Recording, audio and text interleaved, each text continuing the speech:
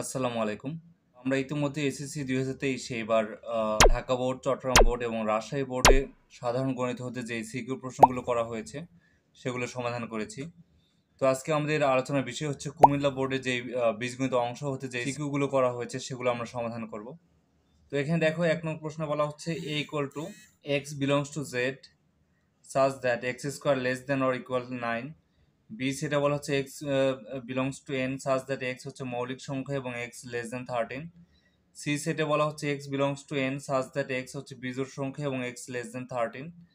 এবং এস হচ্ছে একটা যেটা উপাদানগুলো আসবে ক্রমজোড় আকারে x, y এই আকারে such that x belongs to a, y belongs to a এবং y equal to twice x plus 3. তো এই চারটি আমাদের সেট দেওয়া রয়েছে উদ্দীপকে। ক নং প্রশ্ন বলা হচ্ছে f of a equal to twice a minus 1 divided twice a plus 1 হলে f of minus 1/3 এর মান কত হবে সেটা আমাদের বের করতে হবে। f of minus 1/3 এর মান বের করতে হবে আমাদের।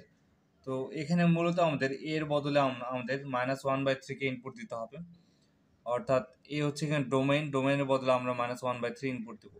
তো -1/3 ইনপুট দিলে এখানে পাচ্ছে 2 × -1/3 -1 ডিভাইডেড 2 × -1/3 প্লাস 1।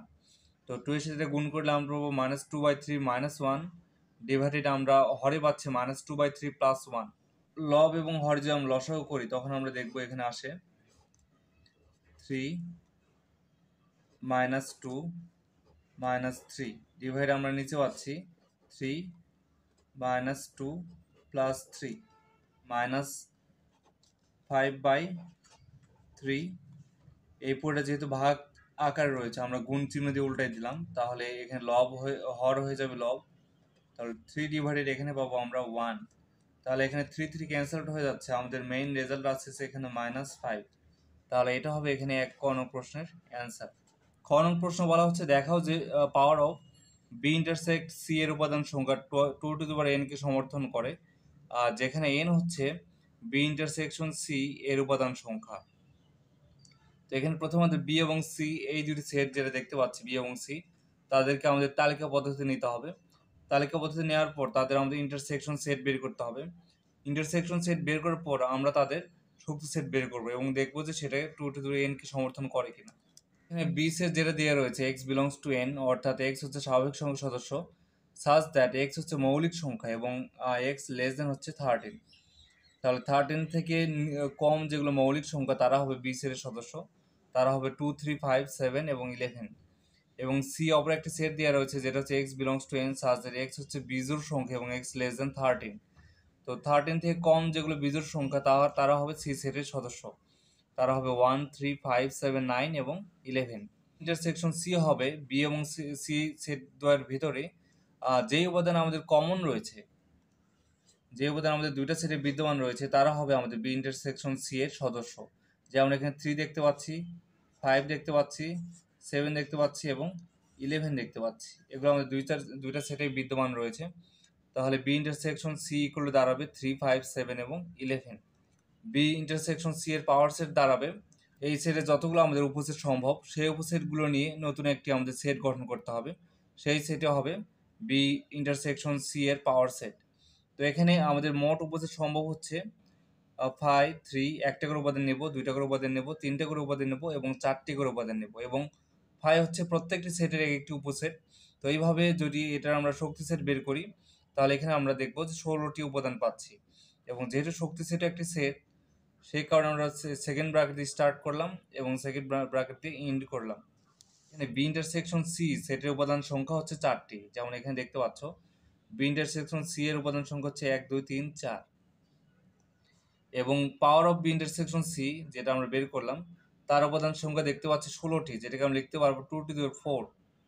তো এটাকে আমরা n মনে করেছি, তাহলে এটাকে লিখতে পারবো 2^n। তাহলে আমরা বলতে পারবো যে অতএব power of B intersection C সেটের উপাদান সংখ্যাটি এই 2^n একে সমর্থন করে। তো এটা আমাদের দেখাতে বলেছে, আমরা লিখলাম শোড। প্রশ্ন বলা হচ্ছে অন্যয় এস কে তালিকা পদ্ধতিতে প্রকাশ করো এবং ডোমেইন এবং রেঞ্জ নির্ণয় করো।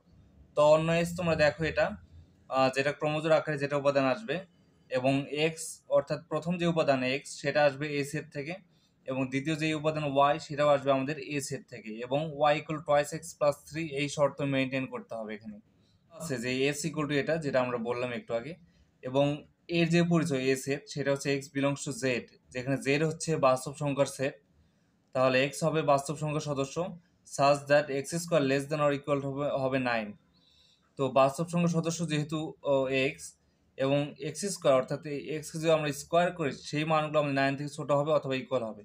সেক্ষেত্রে আমরা বলতে পারি যে এক্স এর মান কী কী হওয়া পসিবল। যদি আমরা একটু সাইডে দেখি, এখানে এক্স এর মান যদি +-1 হতো, তাহলে এরপর আমরা স্কোয়ার করলে এটার মান আমরা 1 পেতাম, যেটা 9 থেকে ছোট হচ্ছিল।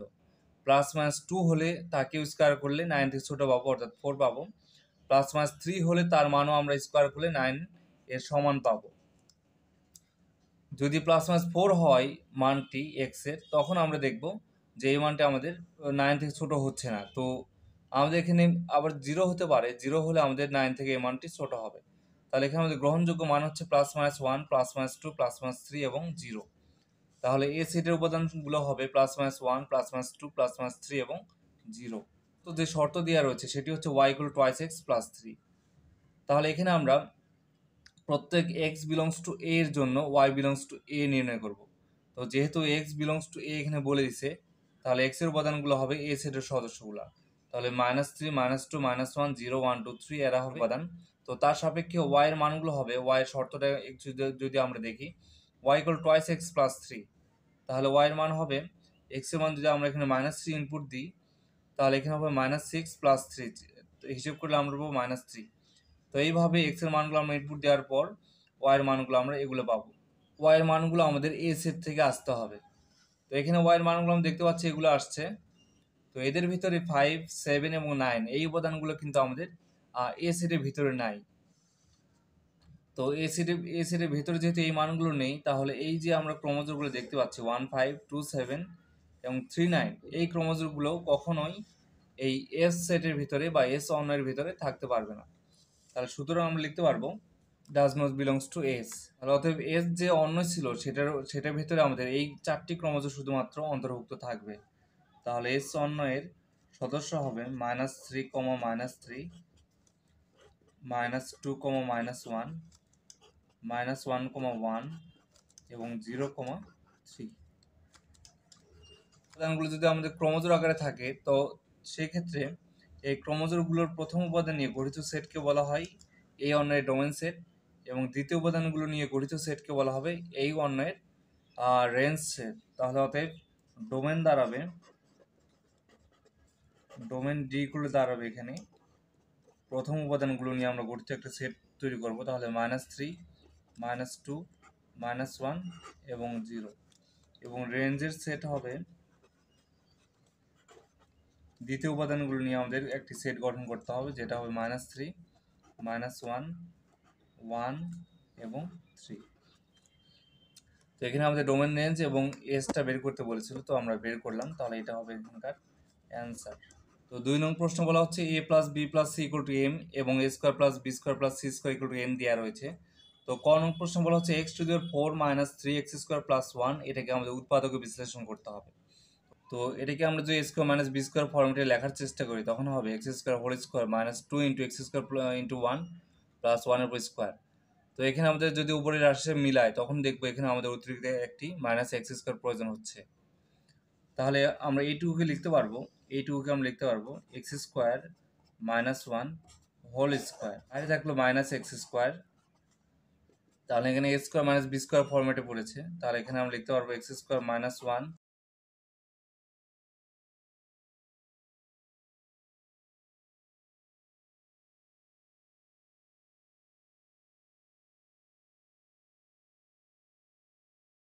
খ নং প্রশ্ন বলা হচ্ছে a = 0, m = 4 এবং n = যদি 10 হয়, তাহলে b⁵ এবং +c⁵ এর মান নির্ণয় করতে হবে।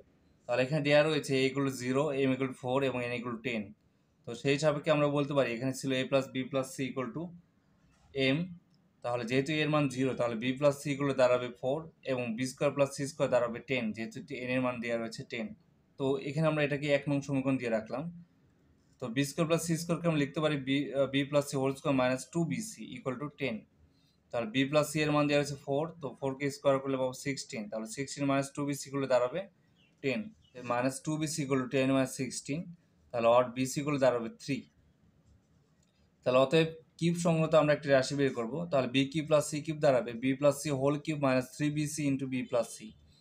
তো বি প্লাস সির মান আমরা জানি 4, 4কে কিউব করলে পাবো আমরা 64। তো সেখান থেকে এটা বাদ দিলে আমরা পাচ্ছি 28।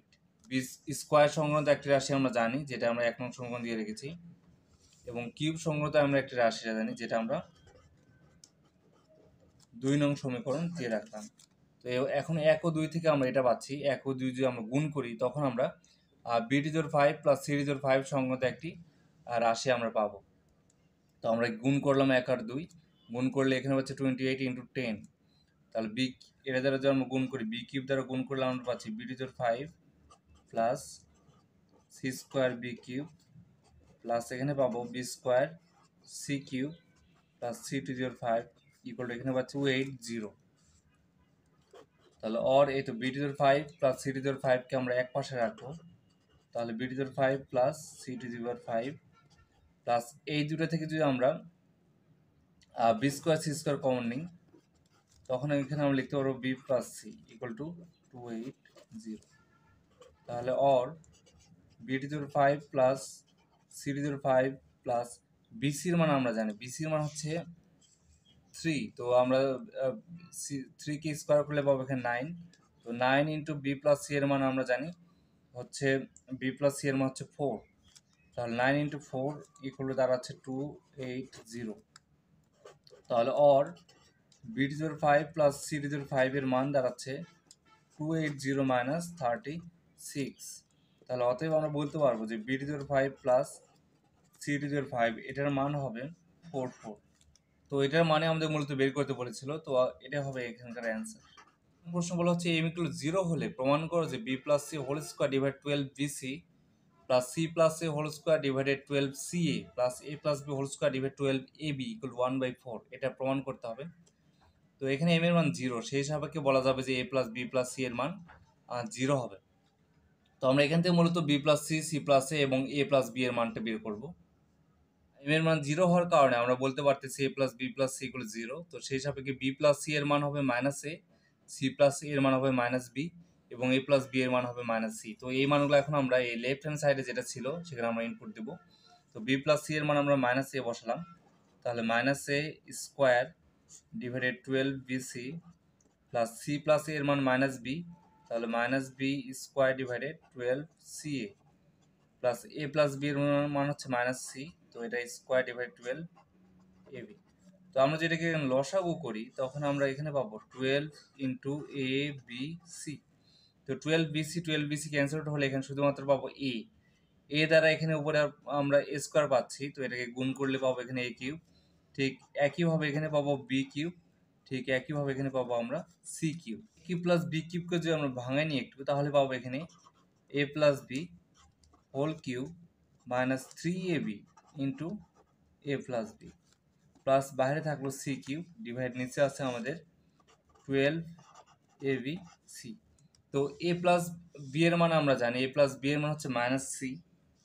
তো মাইনাস সি কে কিউব করলে হবে minus C cube minus 3 into A B into A plus B এর মান আমরা জানলাম মাইনাস সি। তাহলে এখানে পাবো হচ্ছে plus 3abc plus C cube divide আমরা নিচে পাচ্ছি 12abc। তো এখানে প্লাস সি কিউব এবং minus C cube cancel out, এবং এখানে এবিসি ক্যান্সেল আউট, এবং 3 দ্বারা 12কে ভাগ করলে পাবো 4।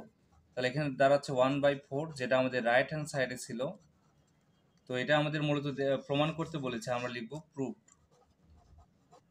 3 নং প্রশ্নে আমাদের যেটা দেওয়া রয়েছে a = 2, b = 3 এবং c = 5 এবং d = 7 হলে ক নংয়ে একটি সমাধান করতে হবে। √7 whole to the power 5x - 1 equal to 5th √7 whole to the power twice x - 3। এটা আমাদের 7 এর পাওয়ার হচ্ছে হাফ, এবং হাফ দ্বারা 5x - 1 কে গুণ করলে আমরা পাবো 5x - 1 ডিভাইডেড 2 ইকুয়াল টু, এবার 5th রুট রয়েছে, তাহলে এখানে 7 টু দি পাওয়ার তার পাওয়ার হবে 1/5, এবং 1/5 দ্বারা যদি টুয়াইস x - 3 কে গুণ করা হয় তাহলে এখানে পাবো টুয়াইস x - 3 ডিভাইডেড 5। তো দেখো এই সমীকরণের দুই পাশে আমাদের ভিত্তি হচ্ছে একই। যদি একটা সমীকরণের ভিত্তি একই হয় তাহলে পাওয়ারগুলো পরস্পর আমরা ইকুয়াল বলতে পারি। তাহলে অর এখান থেকে আমরা বলতে পারবো যে 5x - 1 divide 2 equal to twice x minus 3 divided 5। তাহলে এখন আমরা আর গুণন করব, তাহলে এখানে পাবো 25x minus 5 equal to 4x minus 6। আমরা পাবো 21x ইকুয়াল টু দাঁড়াচ্ছে মাইনাস 6 প্লাস 5, তখন আমাদের রেজাল্ট হবে -1। তাহলে অতএব এক্স এর মান আমরা মূলত পাচ্ছি -1/21। তাহলে এটা হচ্ছে ক নং প্রশ্নের অ্যান্সার। খ নং প্রশ্ন বলা হচ্ছে a to the power twice x plus 1 divided b to the power x minus 2, এইভাবে আমাদের একটা রাশি দেওয়া রয়েছে, তো এটার মান নির্ণয় করতে হবে। তো এখানে মূলত আমরা a b c d এগুলো মান এখানে ইনপুট দিব, ইনপুট দেওয়ার পর এটার মান আমরা বের করব। তো যে রাশিটা দেওয়া ছিল খতে, তো সেটা প্রথমে তুলে নিলাম। তো এখন আমরা এ বি সি ডি এর যে মানগুলো দেওয়া রয়েছে সেগুলো আমরা এখানে বসাবো। তো আমরা মানগুলো বসায় নিলাম, 2 3 5 এগুলো আমরা বসাই নিলাম। তো আমরা দেখতে পাচ্ছি উপরে লবে আমাদের ভিত্তি যখন 2, তার পাওয়ার হচ্ছে টুয়াইস এক্স প্লাস 1, এবং এখানে আমাদের ভিত্তি 2 রয়েছে, তার পাওয়ার হচ্ছে এক্স। তো আমরা যদি একই ভিত্তি যদি হয় তখন তার পাওয়ারগুলো পরস্পর যোগ হয়, তো আমরা তার পাওয়ারগুলো যোগ করে দিলাম। ঠিক একইভাবে 3-র ভিত্তি আমরা একই কাজ করলাম। আর 2 এবং 2 এই একই ভিত্তি, তারা ভাগ আকার রয়েছে, তো তাদের পাওয়ার তাহলে এখন আমাদের বিয়োগ করতে হবে, minus twice x minus 2 minus x. এবং একইভাবে আমরা 3-র ভিত্তির কাজ করব। এখানে plus twice x minus twice x cancel out হচ্ছে, এবং plus x minus x cancel out. তো এখানে 1 মাইনাস 2, তাহলে 2 এর পাওয়ার শুধুমাত্র থাকবে -1 into twice x plus x thrice x প্লাসের এবং থ্রাইস এক্স মাইনাসের এখানে ক্যান্সেল আউট, প্লাস ওয়াই এবং মাইনাস ওয়াই ক্যান্সেল আউট, তাহলে 3 এর পাওয়ার হবে এখানে 0 ইন্টু ঠিক একইভাবে এখানে প্লাস ওয়াই এবং মাইনাস ওয়াই ক্যান্সেল আউট, তাহলে 5 এর পাওয়ার হবে 0। এটা হবে এখানকার অ্যান্সার। এখানে গ নং প্রশ্ন বলা হচ্ছে প্রমাণ করে যে d into log ac divide b square minus a into log c square divided a square b plus b into log b to the 4 divided a to the 4c equal to minus log 2, এটা আমাদের প্রমাণ করতে হবে। তো এখানে আমরা মূলত A D এবং সি এর যে মানগুলো রয়েছে সেগুলো এখানে ইনপুট দিব বাম পক্ষে। তাহলে লেফট হ্যান্ড সাইড আমরা প্রথমে তুলে নিলাম। তো ডি এর মান আমরা বসালাম, এ সি বি এগুলো মান আমরা সব বসালাম এখানে। তো এখন দেখো এখানে, তাহলে এখানে লিখতে পারবো log 2 into 5 divide 3 square whole to the পাওয়ার হবে 7, মাইনাস এখানে আমরা একইভাবে লিখতে পারবো log 5 square divided 2 square into 3 whole square plus log 3 to the 4 divide 2 to the 4 into 5 whole to the power cube 2 to the power 7 into 5 to the পাওয়ার 7, এখানে পাচ্ছি 3 to the পাওয়ার 14। তো আমরা জানি পাওয়ার সবসময় গুণ হয়, 5 to the power 4 2 to the power 4 into 3 square 3 to the power 12 divided 2 to the power 12 into 5 cube. Formula জেনেছি, log A B করে লেখা যায় log A plus log B, log 2 to the power 7 into 5 to the power 7 divided 3 to the পাওয়ার 14। এখানে ভাগ চিহ্ন বদলে আমরা গুণ চিহ্ন দিয়ে উল্টাই দিলাম, তাহলে এখানে উপরে যাবে 2 টু দি 4 ইন্টু 3 স্কোয়ার, এবং নিচে আসবে 5 টু দি পাওয়ার 4 ইন্টু এখানে পাচ্ছে 3 to the power 12 divided 2 to the power 12 into 5 cube. তো এখন আমরা হিসেব করব, উপরে দেখতে পাচ্ছি 2 এর পাওয়ার হচ্ছে 7 এবং 4 11 হচ্ছে, এবং নিচে আমরা দেখতে পাচ্ছি 2 এর পাওয়ার হচ্ছে 12, তাহলে এখানে পাবো 2 টু দি পাওয়ার -1 ইন্টু 3 পাওয়ার, যদি আমরা একটু খেয়াল করি 3 পাওয়ার উপরে রয়েছে 12 এবং 2 14 এবং নিচেও 14, তো এটা ক্যান্সেল আউট হবে তাহলে। এবং 5 এর পাওয়ার উপরে রয়েছে আমাদের 7 এবং নিচেও 4 এবং 3 যোগ করলে আমরা এখানে 7 পাচ্ছি, তাহলে এটা ক্যান্সেল আউট হবে। তাহলে এখানে শুধুমাত্র আমরা থাকবে 2 টু দি পাওয়ার -1, তো আমরা লিখতে পারবো এটাকে মাইনাস লগ 2, কারণ আমরা পাওয়ার যেটা থাকে সেটা লগের সামনে নিয়ে আসা যায়। তো এখানে হবে তাহলে মাইনাস লগ 2, যেটা আমাদের রাইট হ্যান্ড সাইডে ছিল। তো এটাই মূলত আমাদের প্রমাণ করতে বলেছে, তো আমরা লিখব প্রুফ। তো আশা করি আজকের কুমিল্লা বোর্ডের এই বীজগণিত অংশের সমাধান সবাই বুঝতে পেরেছ। কারো কোনো প্রশ্ন থাকলে আমাকে জানাও কমেন্টে, এবং কার কোন বোর্ডের প্রশ্ন প্রয়োজন, সমাধান প্রয়োজন, সেটা আমাকে কমেন্ট বক্সে অবশ্যই জানাবে। তো আজকে এ পর্যন্তই, সবাইকে আসসালামু আলাইকুম।